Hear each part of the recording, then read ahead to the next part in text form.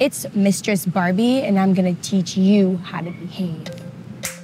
You better learn how to behave. The only thing harder than talking about sex is talking about money. Makeup, weed, cigarettes, Ubers, fine dining. That shit takes money. And historically, men make more of it than women. So I'm on a journey to see whether it's possible to close the wage gap and get some negotiation tips from a few experts. So we're gonna go meet Lauren Lyons Cole, a financial expert at Business Insider. Lauren Lyons Cole, hey.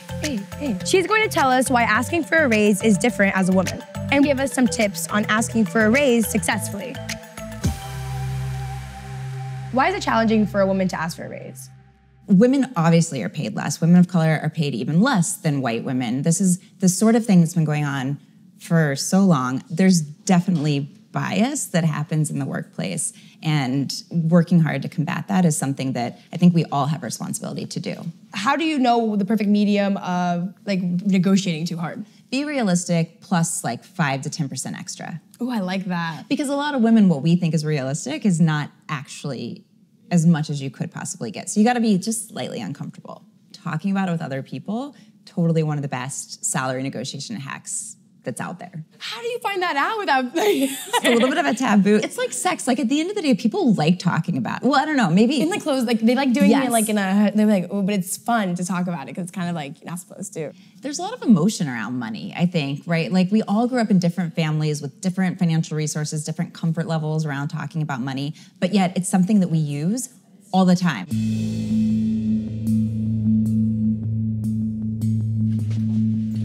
Hi. Thank you so much for meeting with me on such short notice. Oh, okay. Would you mind just, close it door all the way? So I want to discuss possibly getting a raise. In the past 4 months, I've actually upped the followers on the company's social media from 500,000 to 750,000. There's a lot of spam bots out there. So I don't know how many of those are actually real versus how many could actually spend money. Actually, our digital sales have gone up 75% since I've started. Who gave you access to the numbers? Susie from accounting. If I fire Susie from accounting, I will give you the $5,000 raise. Well, I just don't think that's fair to Susie. She has a couple kids. I think Barbie did a good job. I liked how she came prepared with notes because it's really easy to forget your talking points in the moment. There are a few things she could have done a little bit better. It's really natural to come in feeling defensive when you're asking for more money, but it's a lot better to feel collaborative and get the boss kind of on your side.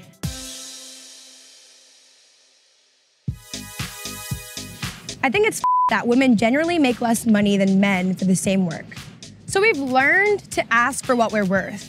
But at the end of the day, your boss can always say no. So we're gonna go to an undisclosed location and meet an expert at demanding money.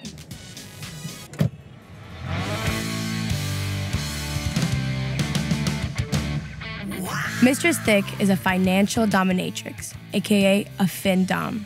You are going to become my financial slave. A fin-dom is someone who receives money or gifts by demanding it from someone who identifies as submissive or inferior. What's in your wallet is worth more than what's in your pants. So we're on our way to go meet Mistress Thick. And fun fact about me, there is a fin-dom account that actually catfishes using my pictures and gets money from men. Weirdly enough, I get a lot of DMs from a variety of women asking me to help them catfish their daddies. And they ask me to like take pictures of me going like this because someone asked for a picture with like a peace sign, and you bet your horses I send them pics.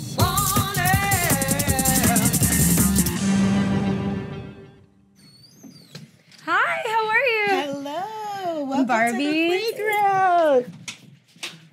Intern. Oh my God!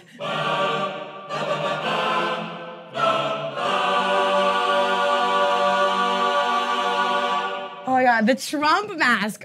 This is when we're feeling extra sadistic. You put this on a slave. I would love to dom someone in a Trump mask, just like kick their face. Like, grab my pussy. I dare you. I dare you.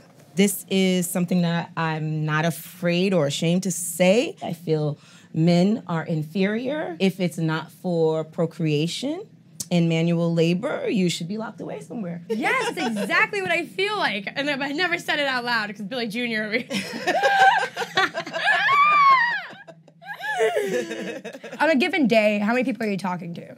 Whew, that can vary. On a regular basis, I'm talking to like 3 to 4. Those are my own and collared boys. They're checking in, they're talking to me, how's your day, mistress, how's everything? And how do you demand money from someone in a way that it's not just you just asking for cash, it's like a relationship that's building? I make it clear that what they get from me is real and authentic. Money represents the tangible exchange.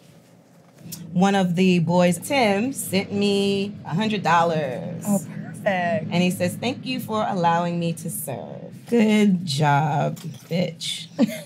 Send more. And his reply was, yes, mistress.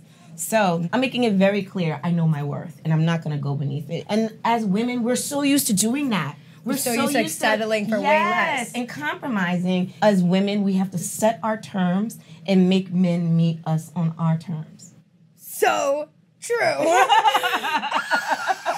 You're amazing. Give me a hug. Oh my God.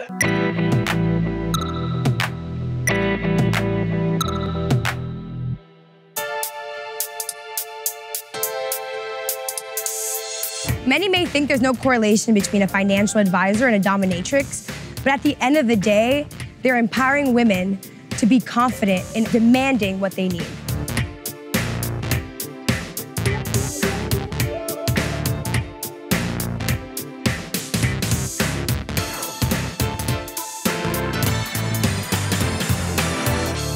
I'm out.